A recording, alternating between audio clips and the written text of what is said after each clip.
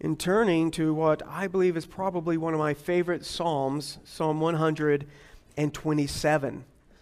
Psalm 127, if you're using one of the church Bibles, you will find that on page 564, actually in the top left of that page in the church Bible.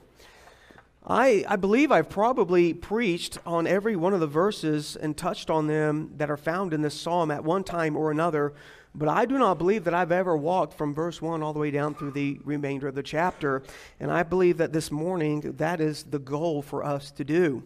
I said it is a favorite of mine, and I'm thankful that the Lord has steered my heart and my studies for this message this morning to this psalm, Psalm 127.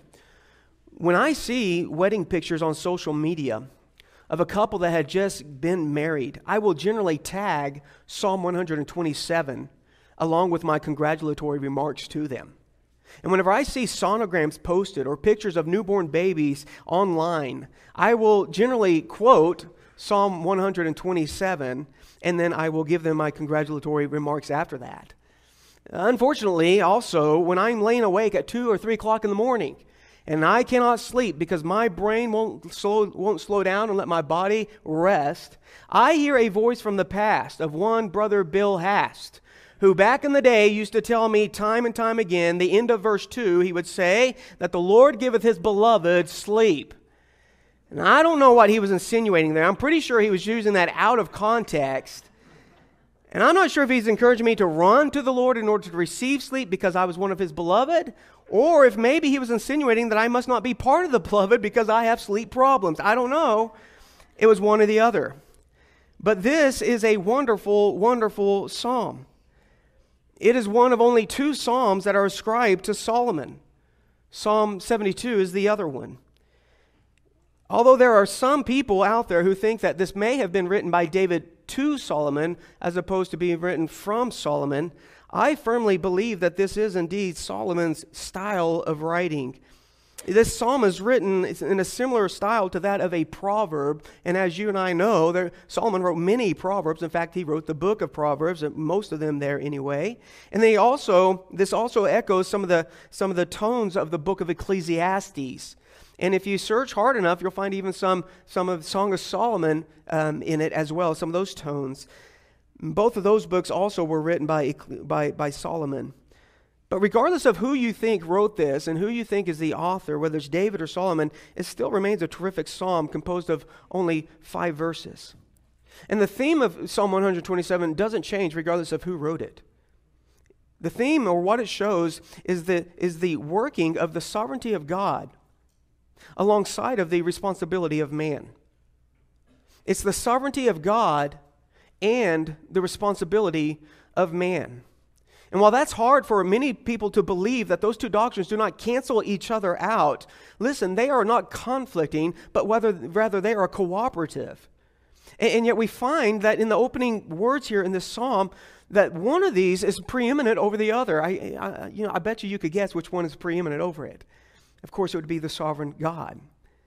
But the first 3 words tell us, they state this, except the Lord, and that's it right there.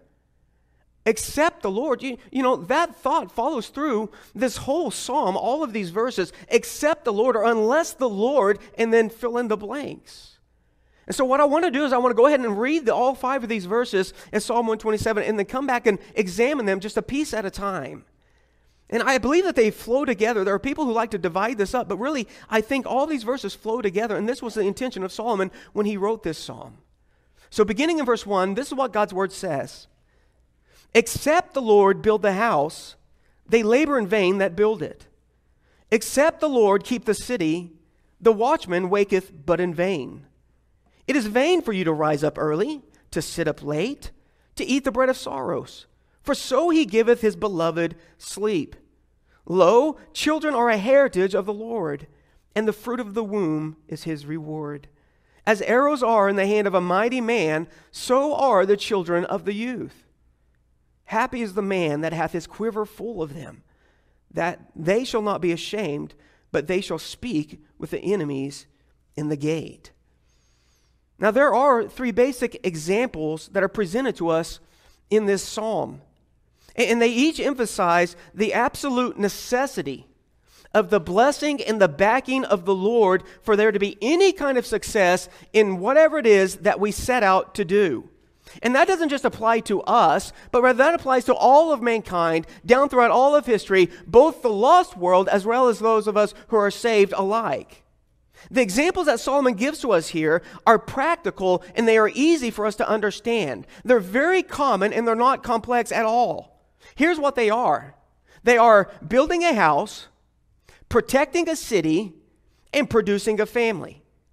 Those are the three examples that he gives to us to weigh this out, the sovereignty of God and the responsibility of man, how these things work together. And this is not an all-inclusive list. This is just three little things that he pulls out where he says, I see this happening, and most of us can relate to this. The examples, again, are practical. But the truth behind these examples are universal. If God is not in it, then it absolutely is useless for us to work and to labor, to plan and to plot, because we will not prosper if He's not in it.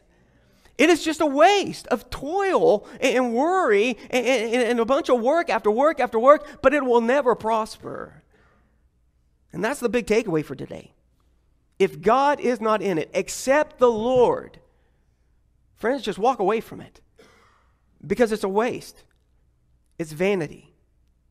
And so in the first example that's found in verse 1, Solomon explains, except the Lord build the house, they labor in vain that build it. And the emphasis, by the way, not only in this one, but in all three of these examples, is placed on the Lord doing it, whatever the it is. It's the emphasis that the Lord is doing this first and foremost. And this is the understanding. That everything in life, everything that we set our heart to do, every work, every goal, every activity that we hope to accomplish in our life must involve the Lord first and foremost. Because if He's not in it, and He's not the one at the top of the list, and He's not doing it there ahead of us, then we are wasting our time, we're wasting our efforts, and we are wasting our resources because it won't succeed, it will not last, it will be vain, Scripture says, or vanity. And I don't know if you realize what that means, but man, I don't want anything in my life to just be vain. Everything should have purpose. Solomon knew a thing or two about vanity, didn't he? I mean, he wrote the book of Ecclesiastes, and in that book he mentions vanity over 30 times. The key verse that sets the scene for all of Ecclesiastes is found in just the second verse of the very first chapter, where Solomon writes this, "Vanity of vanities, saith the preacher. Vanity of vanities, all is vanity." Now you got to understand the context of that. He's talking about the things that are done under the sun. But this was his idea of, it is all just vain. The idea behind this word vanity or vain is empty or false. It's the idea, or it's when something gives the false impression that there is something real, something lasting or substantial in it, when in reality it's all just a lie, it's all just a deception. It's not real at all. It's like a mirage out in a desert. That's the idea of this word vain or vanity. And the picture that the Scripture likes to use from time to time is that it's like just a wisp of smoke or a vapor. It appears to be so substantial, so tangible in that moment, but then the next moment it just dissipates and it's gone. That's the idea behind this word vain. And that's what it's like, for example, here in verse 1, when a man sets out to build a house and the Lord is not in it.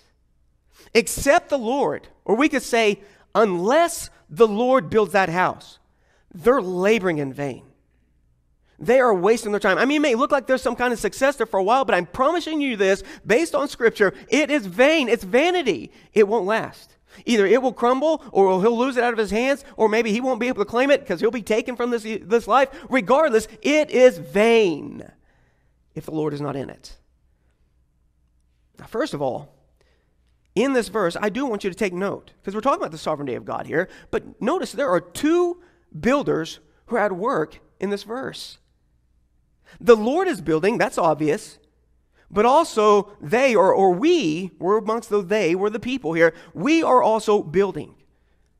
This psalm, in the Bible for that matter, does not say, in fact, it never says that we shouldn't labor, that we shouldn't work hard to build a house. It doesn't say that we shouldn't draw up plans, that we shouldn't set out to build, or that we shouldn't grab tools and go out there and get to work. I mean, after all, God is sovereign, right? I mean, so whatever he wants to do, he's going to do. And regardless of what I do, it doesn't matter because God's sovereign. He's going to do what he's going to do. Listen, that is poor doctrine. That is not scriptural truth. That is an unhealthy understanding of this all-powerful, omniscient, all ever-present God of ours. There are two builders here. The Bible teaches us that we should work, teaches us that we ought to work, teaches us that God blesses the work of our hands when our working is in line with his working. Amen? Again, this doctrine, it is of the sovereignty of God and the responsibility of man working hand in hand.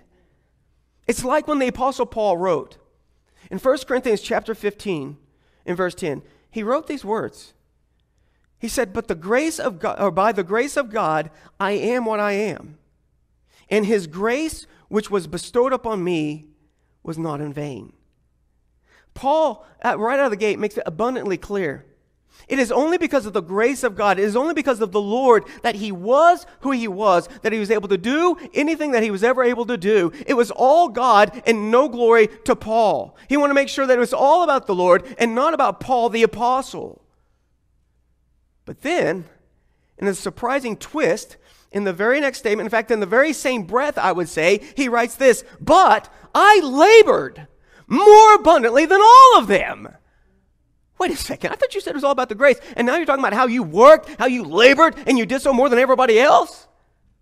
What are you saying here, Paul? Are you saying that it just didn't fall out of heaven all of a sudden you became an apostle? Are you trying to say that there are certain things that you had to do on your end in order for you to be qualified to be this apostle? Yeah. There were certain things that he had to measure up to and that he had to do within his life in order for him to become an apostle, but don't overlook the fact that it was God, and only because of God, that he was made an apostle. Notice what he says after that. Because he doesn't want to appear to be boasting on himself, but rather only on God. So he immediately follows it up, "Yet not I." Man, he is confusing me here. I don't know about you. He says, "Yet not I, but the grace of God, which was with me." This is the sovereignty of God and the responsibility of man working hand in hand. It's the fool who says, "Well, I'm just going to sit here and see what God does." Okay? God expects us to act and to work and to do. But he wants us to do it in line with what he's working and acting and doing. Also in 2 Corinthians 6:1, Paul writes this, "We then, as workers together with him." You see, we're in this together. Yes, it is the ministry of God, but it is a ministry that we are in cooperation with him doing. We do it as he does it. You can't just say, "Well, he's just going to save who he's going to save." No. He chooses us to go out and to get the gospel out to those people who he's going to save. We are a part of the work with God. It isn't that God needs us. Amen? Oh, come on. Can I get a witness? God doesn't need us to fulfill his plan, right? We need him. It isn't that he needs us, but rather he chooses to use us in his great plan. He chooses to use us. My Calvinist friends, they hate it when I start talking about this stuff. He chooses to use us. Yes, we are the chosen. But here's the deal. He chooses to use those who choose him. Yeah, he chose us before we chose him in the sense that he said, "I will choose anyone who will choose me." And therefore they are now the chosen. Isn't that awesome? God will always choose anyone and all people who choose him. You want to be part of the chosen? Choose God. There you are. And so in this sense, he chooses to choose us. It's true in our salvation, and it's true in everything else in our life. The phrase "except the Lord" here is a conditional statement. Whatever it is that you do, except that the Lord bless it and back it, listen, you might as well scrap it. Just mark it off your to-do list because it will be done in vain. It will not matter at all. Choose to do what God is choosing to do. Now, up to this point in time, I've been playing along with this analogy, this picture that he's given to us. We've treated this building as if it is a physical, this house as if it is a physical building that he is constructing, that he's building here. But the word house could possibly be referring to a household. And so not literally building a house, but rather building a home, a family. There are places in Scripture where this word is used in that way. One of the most common is in 2 Samuel chapter 7, where there is a play on words there. If you recall that passage of Scripture, David is sitting there in his house that he has built for himself, and he's looking at the comfort, and he's looking at all the luxury, and he's looking around him, and he's just thanking God, and he's just praising God for all the blessings that God has given in his life. He knew that he was just a shepherd boy. He didn't deserve any of this, and now here he is the king of all of Israel. And he's sitting in this wonderful house, and he has in his heart, he sets in his heart that he is going to build God a house. Now that reference is to a physical structure, a literal structure. He's referring to the temple that will later be built by his son Solomon. He wants to build God this physical house. But God turns around and he tells Nathan, his prophet, to go tell David, listen, you're not going to build me a house, but here's what's going to happen, buddy. I'm going to build you a house. But he's not talking about a physical house. That I already said. He's already in the house. He's talking about a family. He's talking about a lineage when he says, I'm going to build you a house. By the way, Solomon was a part of the fulfillment to that promise. Christ also was in that house. Amen. Jesus in the house, right? But there are many who believe that this is the proper understanding of this psalm. That Solomon is using this house as an analogy for a man's household. But regardless of whether it is a literal house or if it's a home with a spouse and kids in it, the fact still remains the same. Except the Lord build the house, they labor in vain that build it. Can I ask you right now, is the Lord building your house? Your household? It's a pretty important question. You know, this also applies even in our next example. The same one, or the next one that's given in the same verse here in verse 1. Except the Lord keep the city, the watchman waketh, but in vain. Or you could say watches, but in vain. That's what that word is translated more times in our Bibles as, watches. In fact, this is the only time it's translated as waketh, but you get the picture here. The idea is that of a watchman or a guard who is stationed on top of a city wall, and he's keeping watch over the outward fields, looking for any approaching enemies, any threats that would come to the city and its inhabitants. So this is the idea here, and this is the picture. He is placed in that position, and he's given this task as a means of protection for the city. And this is the point that Solomon is trying to make to us. It's the idea of protection. This is God's protection that he's now going to start talking about here. Our protection and our security is ultimately dependent upon the Lord. Amen? Yeah, there's 5 of you. It's not the gun you got on your hip.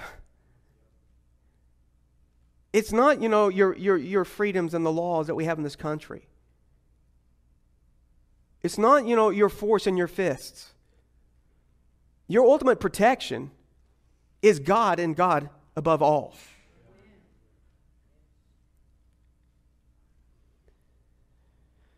Our protection and our security is ultimately dependent upon the Lord. You know, they could put 10,000 soldiers surrounding the city wall for protection and security to defend it. But you know what? If the Lord doesn't defend that city, it's all in vain.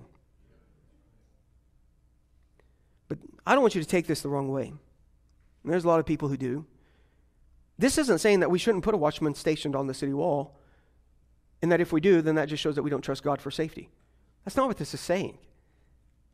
Let me bring it to modern day analogy. This isn't saying that we shouldn't have a military or a missile defense system to protect our country from attackers. Right? That's not what this is saying. It's not saying that we shouldn't own or carry a firearm to protect our home and protect our family. It isn't saying that we shouldn't have security systems and alarms in order to aid in the protection, such as what we as a church just all you decided on in the past few weeks, to get these security cameras and these new security doors. Listen, that isn't a lack of faith on our part for God's protecting and his security for us. Amen? God has given us common sense. And God has given us means in which to protect us. And He expects us to use those things. It isn't a lapse of faith in God's ability to keep us when we invest in these things for our protection any more than it is a lack of faith when we lock our doors when we walk into the mall over on South Side, right? It's not a lack of faith. That's common sense. Probably a little bit of wisdom there. It's no more lack of faith whenever you lock your doors, whenever you go to bed at night. That's not a lack of faith. That's just common sense. Ultimately, we understand God is our protection. And we can have all those other things in place, but if God decides not to protect us for whatever His reasons are, and let me tell you, He always has reasons for what He does or doesn't do, but if He decides not to protect us, then all those other things will fail, and we understand that. But only a fool would have it handed to them and say, well, you know what, I'm just not going to use that. Proverbs 21:31 tells us this. The horse is prepared against the day of battle, but safety is of the Lord. Listen, safety is of the Lord.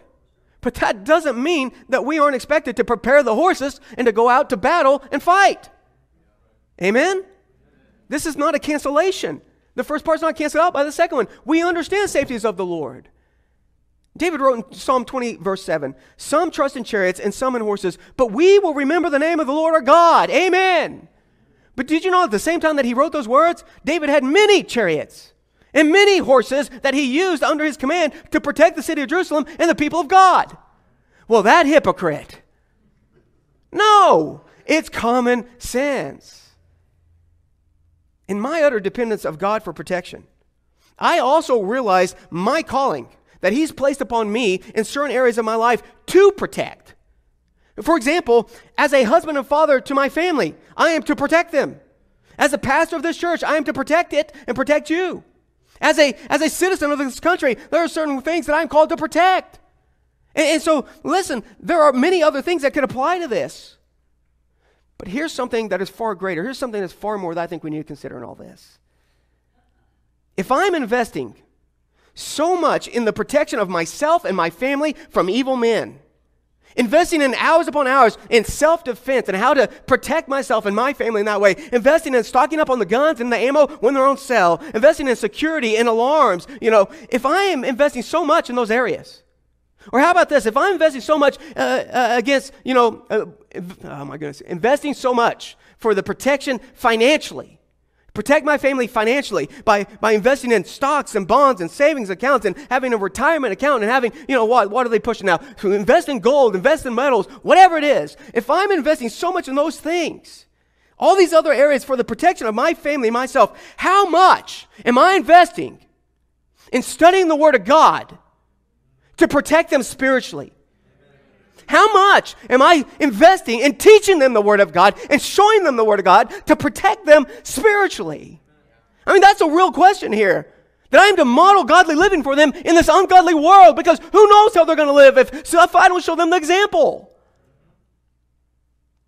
How much am I investing in bringing them to church and other activities so they can be around like-minded believers and see how it is we're supposed to live in this world? That there are others like them who are striving to be like Christ.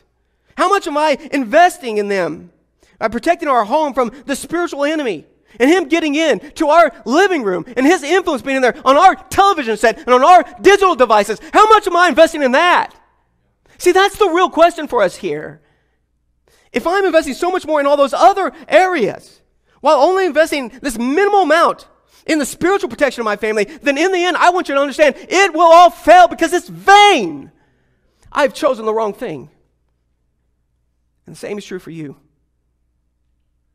It's one thing if these verses apply, if they're only talking about the work of our hands, our job, our occupation, the protection, of the physical walls, the physical house, all of our possessions. I mean, it's one thing if it's talking about that, if that's really what he meant whenever he said building a house. I mean, yeah, it's a loss if we lose those things. But listen, I want you to understand, it's a whole other ball game if this is indeed talking about our families. It's a whole lot more serious all of a sudden. And I've seen too many families who sought to build themselves a home, who tried to protect their little family, but they did it apart from the Lord. They did apart from his way, apart from his methods, apart from what he approved of, and they did apart from the Lord, only in the end to lose their children or to lose their spouse, and their house crumbled upon them. It is so vitally important that we protect our family, spiritually speaking, yes, in the way in which God expects us to and has commanded us to in his word. Now, first and foremost, it is trusting God for protection. But then there's another part that we are to do, our responsibility. And that is to model the example. Invest in that word of God. Invest in the people of God. We'll get to it here in a few minutes. About to go off on a soapbox. We don't want that. There is a valuable lesson in this for us. The message to the builder, as well as to the watchman who's on the wall. These two characters. No matter how good you are as a laborer, no matter how good you are as a lookout in your work or in your watchfulness, it doesn't matter. No matter how good and efficient you are, if you're doing it apart from God and apart from his ways, then in the end, it will all have been done in vain. Wasted. And in verse 2, he goes on to tell us this. It is vain for you to rise up early, to sit up late, to eat the bread of sorrows, for so he giveth his beloved sleep.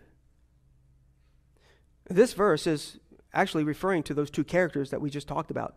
Those two characters in verse 1. It's been taken out of context in so many different ways.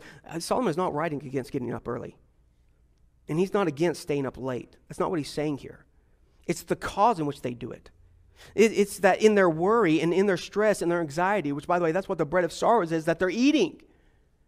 This is why they're staying up late to bring home this bread. And it turns out it's only bread of sorrows. It's anxiety and stress. Since their trust is not ultimately in the Lord for their provision and for their protection, as we've already talked about, it causes these characters to rise up early and to sit up late. It's the idea that their worry is robbing them of sleep. I think most of us, one way or another, have been in this situation before. Amen? It's miserable. I mean, it's absolutely miserable. You know, I know God is in your hands, but I just can't go to sleep. You just can't turn it over. You can't let loose. It's a miserable state. Imagine that being every single day of your life. These who don't trust in the Lord, that he's going to provide for their needs, that he's going to protect them from whatever harm is out there that they're worried about, and they are unable to get a good night's rest. You know, sometimes when we do find ourselves there, I don't know about you, but I do. I chasten myself. What is wrong with you, Chuck? It's like the psalmist, you know, oh my soul, why are you so downtrodden? Why are you being down? What's wrong with you? Trust the Lord. And I get to give myself a pep talk. But you know what it's like when you're up and you're wide awake because of an anxious heart, because of stress and worry over something that is beyond your ability to change and out of your control, but yet you're up worrying about it. And you will admit, as well as I will, that staying up, getting up early and staying up late and missing our sleep, it did us no good to stress out about it, right? Did anything good come out of it? No, not one iota. It didn't change anything a bit. It was still there the next day. Still stress, worry, problems. In fact, it was just as Jesus points out in the Gospel of Matthew in verse 6:27 when he asked the question, which of you by taking thought can add 1 cubit to his stature?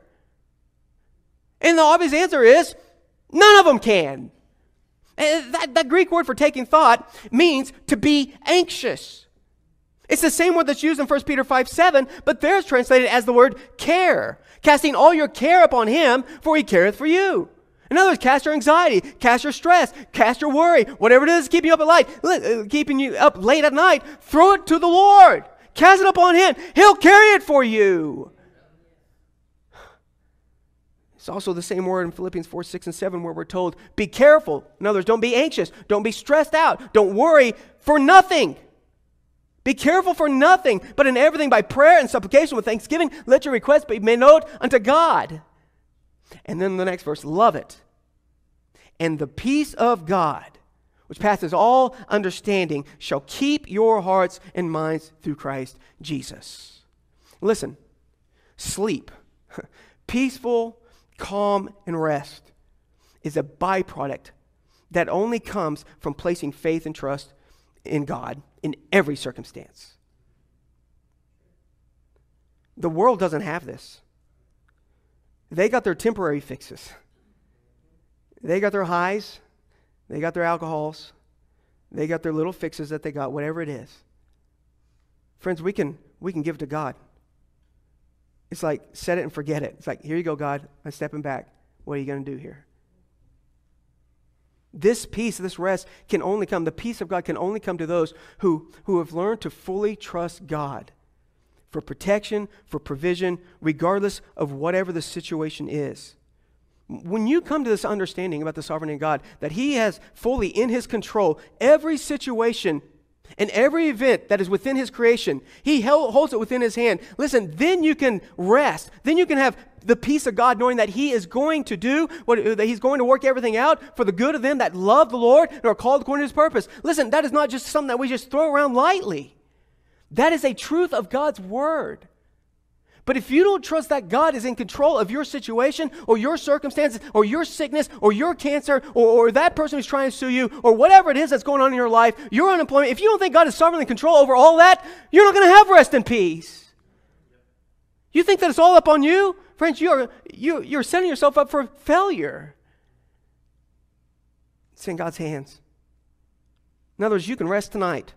And every night, for that matter, knowing that whatever's on your mind, whatever's heavy in your heart, is under God's control. Whatever it is, God's got it under control. So this brings us to verse 3. Here we see the family that makes up the home, that lives in this house, that needs God's protection and His provision. You see how that's all connected? Verse 3 tells us, lo, which means behold, or take notice here. Hey, children are a heritage of the Lord, and the fruit of the womb is His reward.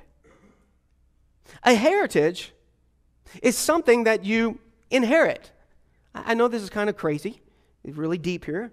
But really it's talking about an inheritance. It's something that's been passed on to you with you specifically in mind for it. So think about a literal inheritance from someone who's just passed away and you were somehow in their will, written in their will, and they have written you down that you are to inherit something specific. They have designated that you were the chosen one to receive that inheritance. That's what Solomon is saying that children are. They are a gift, they are a blessing that is passed on to us, parents, from God. We are chosen specifically to get the kids that we get. Oh man, that's actually a blessing. I can be funny and sarcastic about it all, but really I think that's a great blessing. For me anyway. I don't know about you, but for me. We are chosen by God to get the kids that we get. And notice also, not only are they a heritage, but they are also referred to as God's reward. God's reward. And there's a lot that we could say about this, but I decided not to spend all the time on it. What I did want to do is I want to camp out on this for just a second, because these are two different analogies. A heritage and a reward. Two different analogies, but they apply to all children. Two different analogies that apply or that are concerning children in general. That number one, they are God's gift, right? They're a heritage, chosen specifically to whom He gives them to. And number two, they are God's reward. And I want you to notice there is no exception. There's no exclusion in this statement. In other words, all children are God's gift and God's reward. All children. Children are not a curse from God. Children are not a punishment from God. Listen, children are not a mistake of God. They are a blessing, they are a heritage, they are a reward to those who God gives them to. They are all a gift and a reward of God. No, not just those that are born with good health, not just those who are born in a good home, not just those who are born out of a good situation with a married man being married to a woman. All babies are. Amen. They're a reward of God and a heritage. They are an example of God's love and His mercy and His blessing to us. By the way, let me just kind of say, because I don't want to get off sounding like I'm saying something I'm not. This is not to say that those to whom God has withheld children are any less loved or any less blessed. Remember, God is sovereign. He's over all this. But rather, what it is in His great omnipotence, and we may not understand it all, but in His great omnipotence, He has chosen other ways to shower His love and His blessings on those people who He doesn't choose to give children to. But it's not a mistake of God. And we got to understand it is actually for the good of them that love the Lord and are called according to His purpose. It is out of an evil heart and a twisted understanding of what this scripture really is saying when somebody tries to use this verse to make the case that this shows that those who are unable to have children are cursed of God. Friends, that is wrong. And that is false. God knows what He's doing. We may not quite understand it, but He's chosen those people for whatever His reasons are. And we trust Him. We may not always like it, but we trust Him. So please understand, I am not saying that they are less blessed or that they are less loved. Similar to what we've seen in the previous verses, we saw that it is the Lord who builds. We saw that it is the Lord who protects. And here we see it is the Lord also who gives children. It's the Lord. God doesn't make mistakes. Again, amen? Never makes mistakes. A man and a woman cannot, between the two of them, produce a child. Wait a second. I see the wheels turning, okay? If God is not in it. They cannot in and of themselves produce a child if God is not in it. There's no way that a child gets into this world and God goes, oops, I didn't see that one. No. He's the one who gives them to us. God doesn't make mistakes. This is the same theme all through this psalm. God is sovereignly in control, but there is a responsibility for those on the other end, for us. And so in this instance, God is sovereignly in control of this giving or withholding a child. But for those who desire to have a child, there's a certain responsibility that it's up to them to perform to get the child. But just because they do it, guess what? Doesn't mean they're going to get a child out of it. Only if God gives it. Amen. I think this is so important for us to understand. Except the Lord be in it. They labor in vain who try to produce a child. I don't know how to put that, but it fits in there somewhere. The Lord has to be the one who gives it.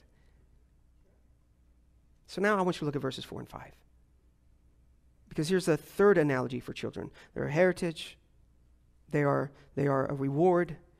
But now Solomon says, as arrows are in the hand of a mighty man, so are children of the youth. Happy is the man that hath his quiver full of them. They shall not be ashamed, but they shall speak with the enemies in the gate. So this is just kind of a breakdown. While we were in verse 3, we saw the children as babies being given by God to these parents through the womb of the mother. But as you get into verse 4, and we'll see this here in a minute, we're in the developmental years here. These are like the young children, teenage years, right before, we're training them, we're getting them ready to get out in the world. But as you get into verse 5, they appear as grown adults. And now they're standing in fact, they're standing for their father at the gates of the city, standing in the face of the enemies. I love that. So let's go ahead and we'll break this down. Children are likened to arrows in the hand of a mighty man. That's pretty important. Arrows in my hand don't mean much. Right? I mean, I might be able to chase after you and jab you with them, but give me a bow, I don't know where it's going to go. But you put them in a trained warrior's hand, all of a sudden, that's a fearsome thing. Amen? That is something to be feared. And the more arrows that he has, the more enemies he can defeat, and the greater impact he will have in the battle. And so this makes perfect sense here. But also I want you to consider that like arrows, children have to be shaped. And children have to be formed, straightened. In Solomon's day, they couldn't just jump into the vehicle and drive over to Cabela's and get themselves a compound bow and, I don't know, do they sell them in packs, a pack of arrows? You have to buy them alone? I don't know. Should have done the research. Buy a whole bunch of arrows. They couldn't do that. But what they had to do is they would have to go out and they would meticulously choose the sticks and the type of wood that they would want to make their arrows out of. And then they would take them back. And they would whittle them, and they would straighten them, and they would shape them, and they would sharpen those arrows. And then they would attach the fletchlings or the fins or feathers or whatever it is to the arrow so that it would stabilize it whenever they launched it, and it would go be straight and true and right to its mark. I mean, there was a lot of thought, and there was a lot of work, and there was a lot of time put into making and shaping this arrow. Children are like an arrow. It's true of them as well. They need to be shaped. They need to be straightened. When you come out of the womb, friends, you're all twisted and messed up, and so was I. Somebody has to straighten us and sharpen us, form us.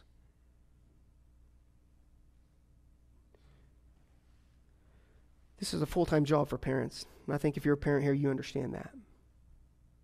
It is a full-time job. There's never time off when we can say, well, you know, I just don't feel like parenting today. Hey, y'all get the day off. You realize that the moment that you do that the devil will take advantage of it?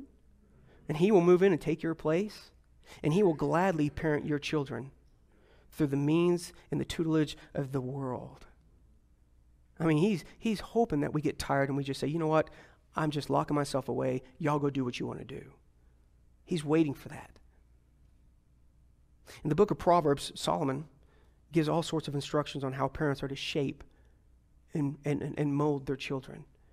He writes about it's done through teaching, it's done through reminding them, the memorials, it's done through God's law, it's done through discipline, it's done through chastening, it's done through correction. But the most familiar one is Proverbs 22:6, which states, train up a child in the way that he should go, and when he is old, he will not depart from it.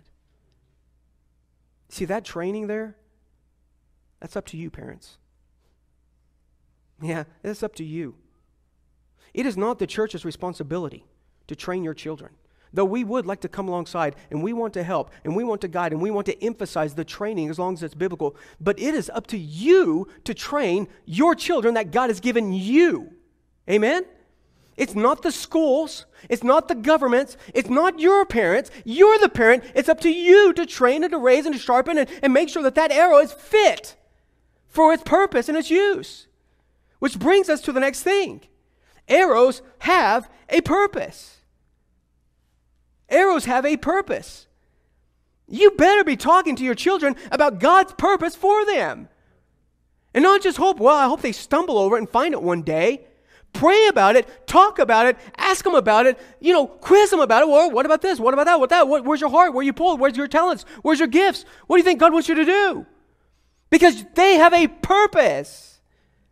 You better be talking also about the target that they're to hit. There's an enemy out there. And that is the target. There's an enemy that they're supposed to destroy the spiritual nature of this enemy and his influence in their life and the lives of people around them. They're an arrow that destroys that. You better be talking to your children about that. Don't say, well, no, that's the people of the church. That's their job. That's what the pastor does. That's what Brother Greg does. Well, that's what the wanted teachers do. That's what those Bible thumpers do. No, that's what we all do as children of God. We're to go out. We're to pierce the enemy as an arrow shot through its heart. Arrows have a purpose. And parents, if you do not take the time and make the effort to shape and straighten and aim and launch your arrows at the enemy, I promise you this, the enemy will take your arrows and he will pick them up and shape them himself and he will turn them around and fire them back at you. And we see this happening all the time today. And I'm not talking about it in the world, we see it in the church even.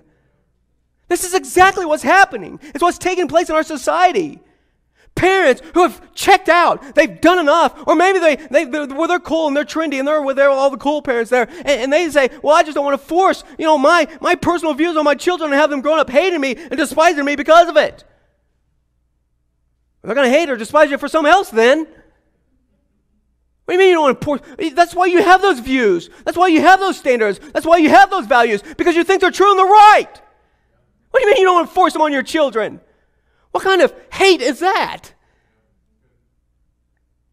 Instead, what do? They let Netflix, Disney, things like YouTube parent their children. And they'll tell them what their purpose is in this life or lack of purpose is. They'll tell them what to look like. They'll tell them how to behave. They'll tell them how to live and how to think. And then the parents wonder when their kids turn on them in regards to their way of life, their traditional marriage. They're Christian values. They scratch their head and say, well, how on earth did this happen? I'll tell you how it happened. The enemy got to them, picked up the arrows, shaped them, and now he's firing them back at you. That's what happened. Parents, it is your responsibility. This is not a game we're playing here. And I know I'm kind of getting off on a tangent. I told you I get in on the soapbox this morning. All you over here, you're like, I got great grandchildren. What do you mean? Hey, relate it to your kids and their kids. So they do it in their kids' life. Like, great. Yeah, that's how it works. It is Bible truth. But I want you to notice verse 5. For those who view children as arrows, who shape them according to their purpose. Look at this again. Happy is the man that hath his quiver full of them. They shall not be ashamed, but they shall speak with the enemies in the gate. Did you notice it went from singular, the man, to now there's a they going to the gate, and they who are speaking to the enemies? There's an old German proverb that says this: many children make many prayers, and many prayers bring much blessing. I think there is a benefit to having many children. I just do. But I'm not about to sit here and say that this right here tells you, you ought to have many children. I think that's taking this out of context. And I think it's I think it's abuse of Scripture. I don't think anyone can say for certain how much a quiver is full of children. What is a full quiver? I mean, there's been a lot of research, a lot of studies, a lot of time wasted trying to figure out what it is, and it's all over the charts. I don't think anyone can say for certain how much is a full quiver when it comes to children. I think based upon what we studied already in this 127th Psalm here, that the idea behind it is that only God, the sovereign God, can determine the amount of children that your personal quiver can hold. Amen? That makes sense to me. But the result here, verse 5, of having these children, raising them, training them, is that they shall not be ashamed, but they shall speak with the enemies in the gate.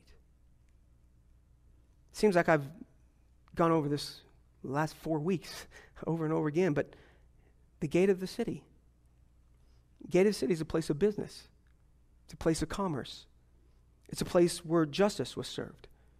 It's a place of city politics. It's where all the men gathered together. It's where they talked about the town business. It's where people would come in the city and people go out the city, and they had to get permission to come in and sell, and they'd have to, go out and check out and make sure, that everything was kosher and everything was done the right way. And this was the gate. This is what was going on there. And the imagery here is that this father is now in his elderly years. And he may have made some enemies along the way, evil men. Is basically what this means, evil men who want to do him harm. Maybe they don't like his godly lifestyle. Maybe they don't like his godly business. Maybe they don't like that God continues to bless him and they're not getting blessed. Whatever it is, there are enemies at the gate. And this father, in his elderly years, goes to the gate, and these men would like to take advantage of him, either through business deals, kind of pull the wool over his eyes, or maybe perhaps maybe through falsely accusing him of doing wrong of some sort. But after a lifetime of investing in his children, after a lifetime of shaping them and forming them and sharpening them and getting them prepared, he's invested in them and raised them to be honorable and godly and valiant and full of character and full of integrity. This man now goes together, and they go together to the gate. They are there with their father to speak on his behalf. They are there to protect him from those enemies who'd want to take advantage of him. They're there to deflect the attacks of those evil men and to defend their family. This is the benefit here. They are going to the gate with their father. And this father can trust his children to take care of him and to take care of their mother. But don't mistake this as to this man putting his trust in his children and relying upon them. No.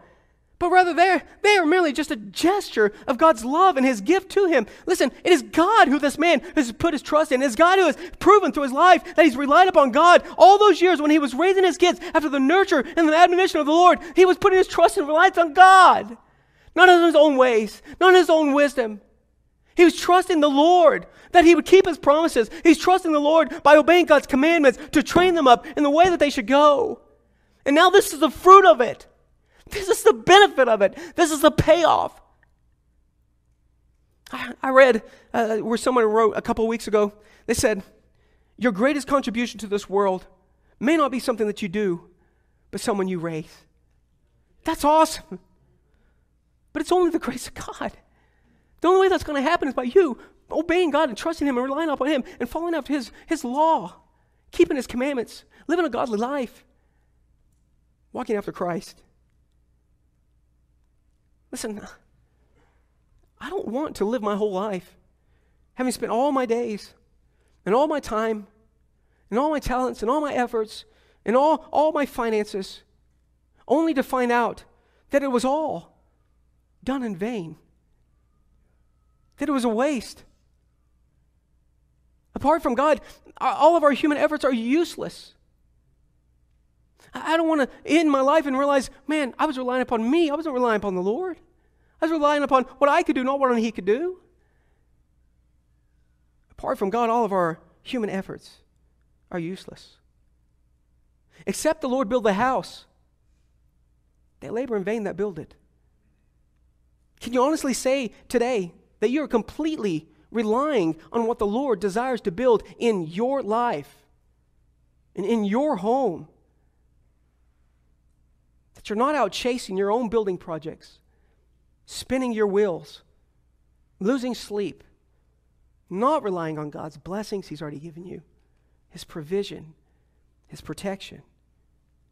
Listen, if that is you, Jesus said, come unto me, all ye that labor and are heavy laden, and I will give you rest. What about you? Do you see God's provision? Do you see God's protection? Do you see God's blessings? That word happy, happy is the man. It means blessed. Do you see it in your life? Are you following after Christ?